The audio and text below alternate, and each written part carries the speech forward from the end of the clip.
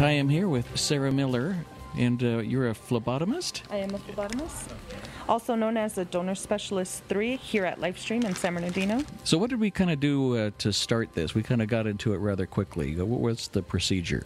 So we just do isometric exercises. I collect about a pint of blood, equivalent to a water bottle amount. We take a sample of vials to test the blood, and every donation you do is obviously testing to make sure it's safe to give to the patients.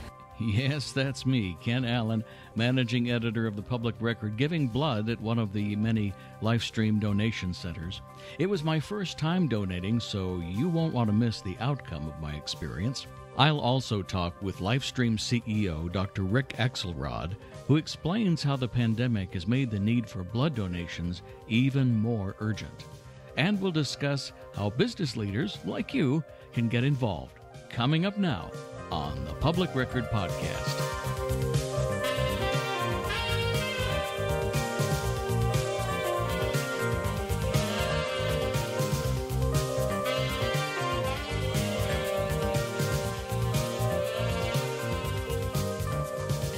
So they have me in a very comfy chair. I'm going to take it home with me and watch the TV on the ceiling. How are we doing over here? We're doing great. Good, okay. And what will happen after we're done here? So you'll spend about 15 minutes in our canteen area where you'll get some juice, some snacks, just to kind of monitor you, make sure that you feel okay for the next 15 minutes. State law asks that we monitor you for 15 minutes to make sure you're feeling 100% before you go. Maybe some lightheadedness or dizziness. Right. And what's the little thing that keeps chiming in the back? Does that tell you to go to the next step or something? So that's actually telling me your blood flow. So our scales here monitor how fast the blood is flowing. We only have about 20 minutes to collect the blood, and it chimes every so often when it drops below 35 or 36 mLs per minute. We need to stay above that in order to get a good flow. And she's going to now check me here and see how we're doing. I'm supposed to squeeze on this little heart every so often, lightly though, right? Correct. Just lightly. And I'm supposed to kind of move my feet. And what does that do? Those are our isometric exercises just to make sure that you guys are keeping your body moving so your blood pressure doesn't drop, because of course when you're donating blood you're losing, so instead of having you to faint or feel low blood pressure, pedaling the feet helps. Okay. And how long does this usually take? Anywhere from 5 to 10 minutes. Well, it's probably not a good idea to lose too much at once, right? Yeah, you never want to bleed too fast anyways. I always like to tell my donors about 5 to 10 minutes is a good time. Not too fast and not too long either. Now, when you bleed normally, if you cut your finger, it coagulates pretty quickly. Is that a problem for the blood, or does it go into some solution that prevents that? That's a good question that you ask. Yes, we definitely have some anticoagulant in our bags, and that is on a rocker that is constantly keeping it at a moving state so that the blood doesn't clot in the bag. Mm-hmm. And so what is it going into? I'm afraid to look. Is it sort of like the bag they use for transfusions and what's the other stuff they use, saline solution? So it's just a bag. There's 3 bags attached to it with one long cord. So one is connected to the needle, and then it branches off down into the main line, and that's where we collect all the blood, and the anticoagulant is inside the bag already. And what's in the little cafeteria? Just juice? We have juice, coffee, and chips and cookies. A lot of people do their donation for the cookie. Okay. We get that often. Get a little sugar rush. Mm-hmm. Do people react to this? I feel fine. I thought I might feel a little lightheaded, but so far I feel fine. Does it happen later? It can happen later. It can happen during the donation. It all goes depending on the person. I feel like the heat can affect it if you're going to have it. Sometimes the mental idea, if you're a little nervous, then you can psych yourself out and kind of cause that reaction. But other than that, it just depends on the person. There's no guaranteed when it'll happen.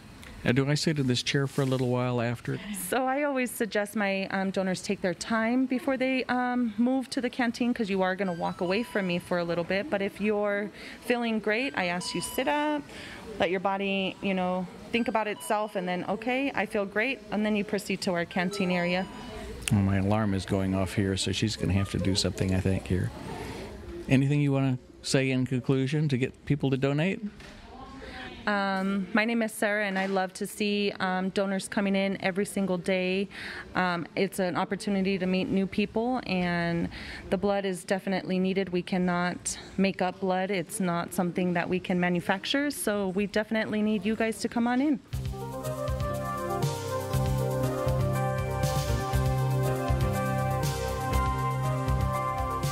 My guest today is Dr. Rick Axelrod from LifeStream, our local blood bank. Nice to have you. Thanks for having me. Tell us what hospitals use blood for. So the majority of the hospital use is for patients that undergo surgery, particularly heart surgery is a big user. The other big user would be people that are diagnosed with cancer who have chemotherapy and radiation. And when you have that type of treatment, it affects your bone marrow and prevents your bone marrow from producing red cells and platelets. So you need transfusions as a result of being treated. Also, newborns is a big one. Babies that are born premature, they tend to need blood transfusions because their bodies are not fully developed. Their circulation isn't good. They need to get oxygen. Really? Huh. The red cells carry oxygen, and what's really critical in a newborn is making sure that all the tissues get oxygen so that they can develop and grow. So newborns also use a lot of blood, and then unfortunately, gunshots is a big thing that happens in bigger cities, and those type of trauma cases or car accidents, those type of trauma cases are the other big users of blood. We hear about different blood types in the movies. Can you tell us what those are, and are some in more demand than others or more useful than others? Yeah, so there are 4 different blood types. That's Group O, Group A, Group B, and Group AB. And what everybody hears about is Group O, which is the universal donor, which means that if we get blood from a Group O donor and we send it to a hospital, they can actually transfuse it to anybody in the hospital. So those are the people in most demand. Those are the people in most demand. But what I'd like people to be aware of, they're most in demand for the red cell part of blood. But the plasma and platelet part of the blood, the Group A and the Group ABs are the ones that we really want to donate platelets and or plasma apheresis donation. That's an automated way of donating blood where we take just the part that we need, the platelet or the plasma, and we give you the red cells back. And it's all automated, it's all sterile, it's all one use only per donor. There's no risk of getting any sort of infection from doing that procedure. But the Group ABs are the universal blood donors for platelets and plasma. You can give an AB platelet or an AB plasma to any patient, regardless of blood type. And the Group A's are compatible with 90% of the population. So whereas on the red cell side, the Group A's are only compatible with about 40 to 45% of the population. So what we try to do is educate our donors based on their blood type, what product we would like them to donate. How can you find out what your blood type is? Well, donate blood, and then we'll tell you. We'll sell. You won't know on the day you're donating, but you'll know within 72 hours because we ask our donors to start an account with us. So we have a donor account, and we post the test results and to the account, so you would know your blood type within 72 hours. So your message is everybody is equally important in donating. That's correct. It doesn't matter what your blood type is. We will find a place for you where we need your blood. Now, there's another component to blood typing. It was RH, negative and positive. Explain that to us. Sure. So RH is an antigen, a marker that's on the red cells. There are many different markers. They all have different names, like Duffy and JKA, but RH is one of them, and that's the most dominant one. And 85% of the population has the RH marker on the red cells. 15% do not. So if you have the marker, you're RH positive. If you don't have the marker, you're RH negative. So for the 15% that are RH negative, you only want to give them RH negative blood if they need a transfusion, which is why if you're RH negative, O negative, A negative, B negative, or AB negative, you're also really important to us because that's such a small subset of the population. We need to make sure we have that blood on the shelf, because if there's a B negative patient in the hospital that needs blood, they can only get B negative blood. Oh, wow. It gets complicated, doesn't it? It's very complicated. Do you often find that supply of one type is in the wrong place while it's needed elsewhere and vice versa? Absolutely. That happens all the time. Yeah. And our drivers are out moving product from one place to another. We have B-negative blood at Eisenhower, but we have the B-negative patient at Desert Regional, so we got to move it over, or vice versa. So that's a challenge we have. Are blood donations used for some other purposes as well? Not really. No. The occasionally, because I hear it talk about harvesting platelets and such. How is that used? Well, that's different. So when you donate whole blood, we make the red cell and the plasma component out of it, but for platelets we do that automated. So because what happens is, in the old days, you can create a platelet from a whole blood donation, but you have to create 6 platelets in order to have one therapeutic dose that's effective for a patient. When a patient needs platelet transfusion, they need the equivalent of 6 units. When we collect the platelets by automation, we get 6 units automatically. So that's the better way for us to collect platelets. So we're no longer making platelets from whole blood donations. We only do it from automation. Is it safe to say there's always a need for blood donations? Because hardly a week goes by we don't see an urgent request for blood this week. But it seems to be going on all the time. There's never enough. And partly, I assume, because there's a short shelf life for it. Tell us a little bit about how long it lasts. Yeah, so there is an urgent need for blood every day. The biggest challenge for us is educating the community that it's sort of like your car. You need to fill up gas regularly in your car for you to go get places. We need regular blood donations to the blood bank to make sure that the hospitals can do their job. We're the fuel. The blood is the fuel for the hospitals to be able to do their job.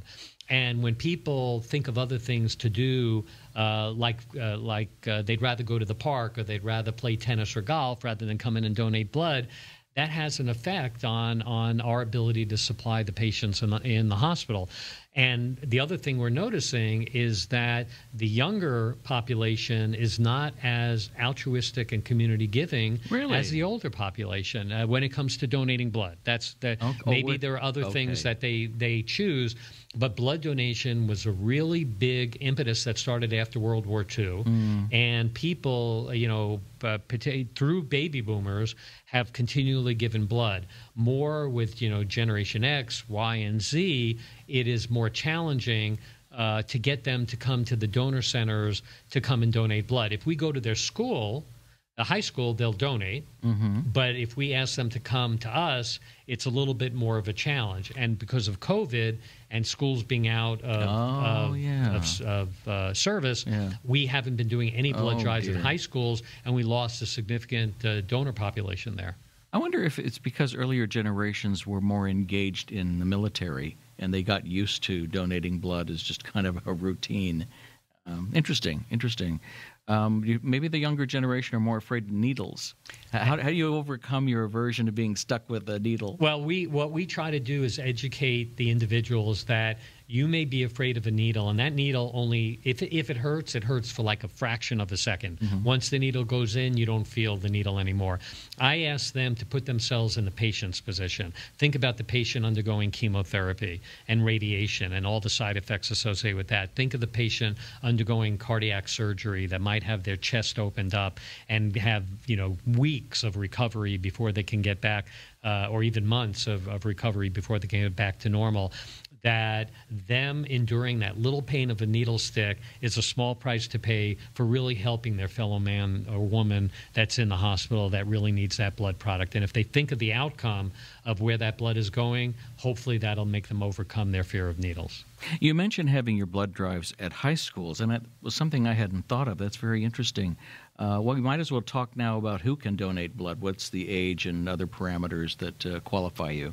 Sure. So first and foremost, let me educate everyone that there is no upper limit for blood donation. We often have times that people self-defer themselves because they think they're too old. They think there's an upper limit of 70 or 75. We actually have many blood donors in their 80s that are donating with us. As long as you're healthy and well, you are absolutely able to donate. Well, 80 is the new 40, right? 80 is the new 40. So no upper limit on age donation. As far as younger, 15 and older can donate blood, But so ninth grade and up mostly. Or 10th grade, I'd say probably. Okay. It's more 15-year-old. But if you're 15 or 16, you need parental consent. Once you're 17, no parental consent is needed. So anything between 17 and above, you can come and donate on your own. But if you're 15 or 16, you have to have parental consent, a signed form. And we have those forms that we supply. Okay. How do they get it, though, if the blood mobile is going to be there tomorrow and they'll need the form when they come? Well, so when we do blood drives with the high schools work with us, and they send hand it in out. Advance. They send in advance. But for people in general, let's say a 15 or 16-year-old wants to come, not be a blood drive at a high school, but wants to come into one of our donor centers and donate, they can actually access that form on our website, LifeStream.org, of course, and be able to pull that down and get it signed by their parent and come into the donor center and and donate. any 15-year-old knows how to do that for sure. Yes. Probably on their smartphone. You see any difference between boys and girls donating at that age? Actually, the girls are more apt to donate blood than the guys are. Are you kidding me? We find that the younger guys are scared of needles more than the girls.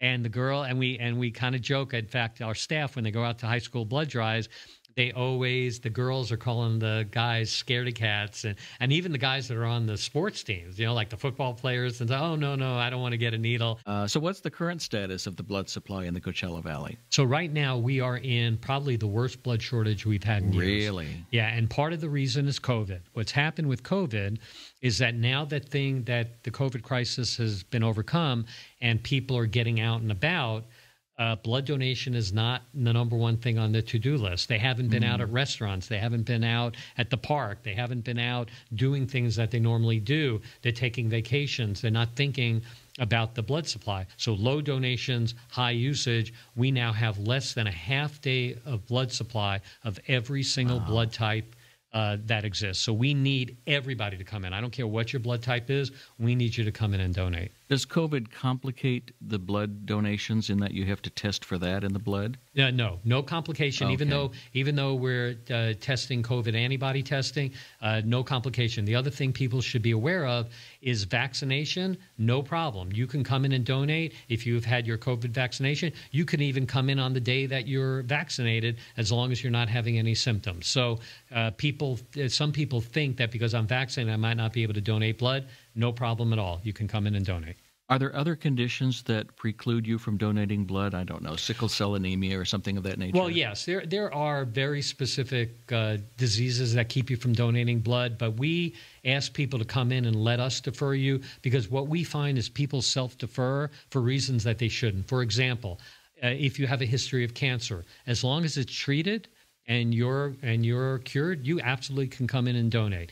If you have diabetes, if your diabetes is well controlled, no issue at all, you can come in and donate. If you have a history of high blood pressure, but you're on blood pressure medications that keep you in the normal range, you can come in and donate. Really? So we want people to come in, and what we say to them, even though very few of them get deferred, but even if you get deferred, at least you get a free mini physical. We do blood pressure, we check your pulse, we do your temperature, we check your iron level, and you get that all for free, and so at least you get like a mini health exam, even if you're going to get deferred. And if you are a same-sex person, can you donate? That is one of the deferrals that's still going on. Okay. So just to let you know, we've made a lot of progress on that issue.